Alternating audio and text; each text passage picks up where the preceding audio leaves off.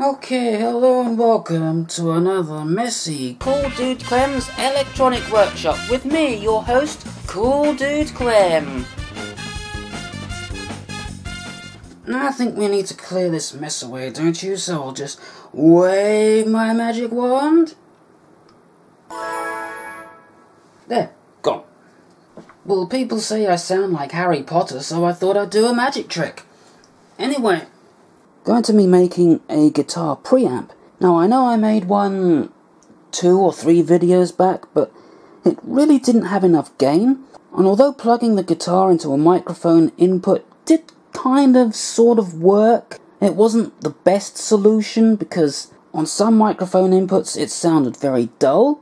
For instance, when I plugged it into my computer's microphone input, there was just, well, almost no high frequencies at all. And I think the reason for that is because it wants a high impedance input.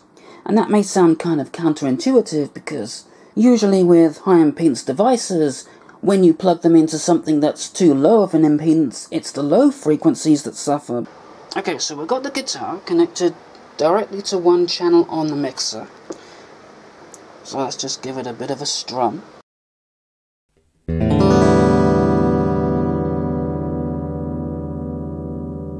Alright, sounding good, but what if we introduce a little bit of an extra load than just what one channel of the mixer provides? So I've soldered a 1 kilo ohm resistor across this jack, and on the other end is a plug. So let's plug this in to take 2.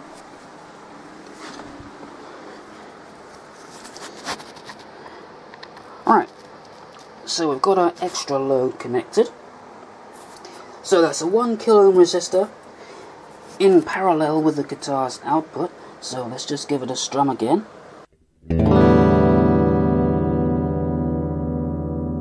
Yeah, that's much duller.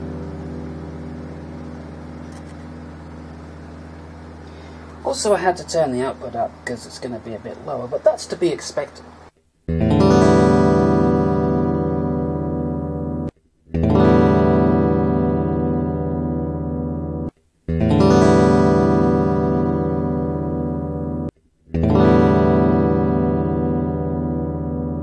Okay, I let the gears in my head turn for a while and I've come up with this.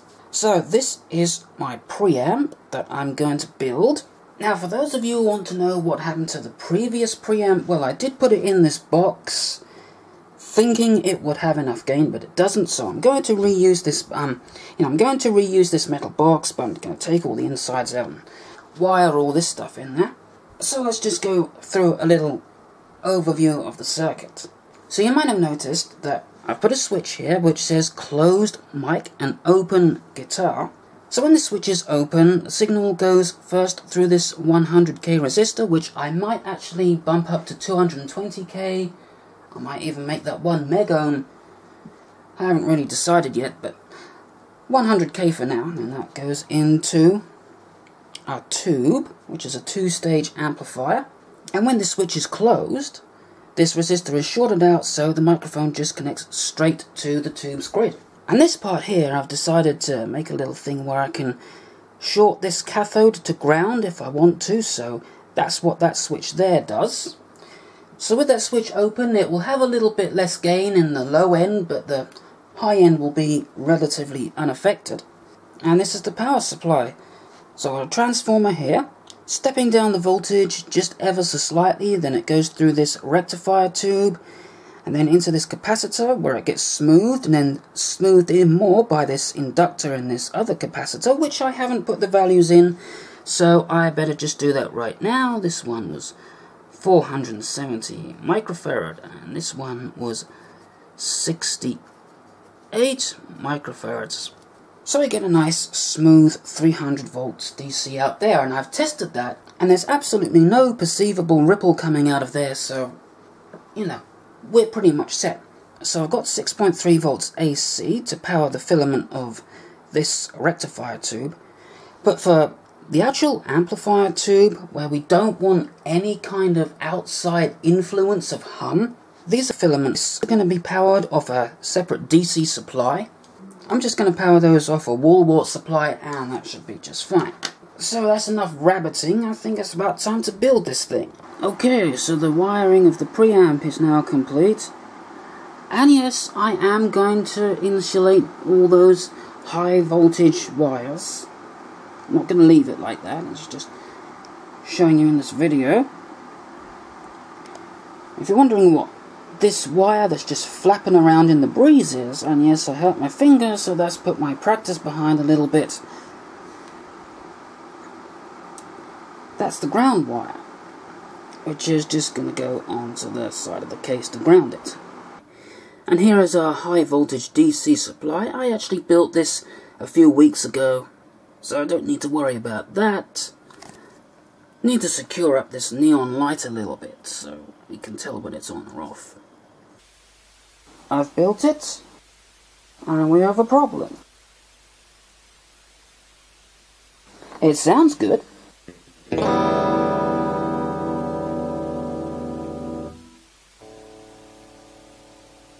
But can you hear all that hiss? Yes, this thing is very hissy. Just to prove that, I'll turn off the high voltage.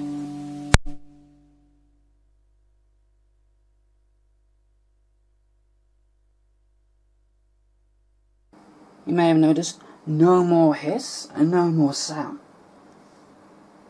So yeah, it works. It's got a nice tone and everything. It's just got a lot of hiss. So let's try another idea.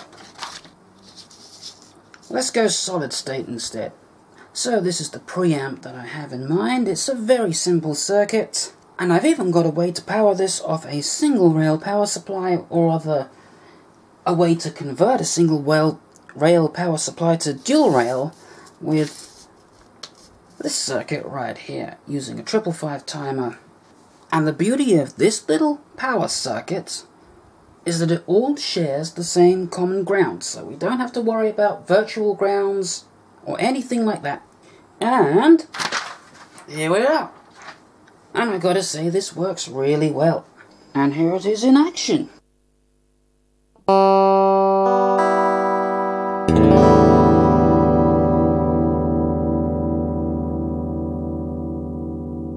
Let's just do that one more time while adjusting the gain control, just to prove it's this thing working.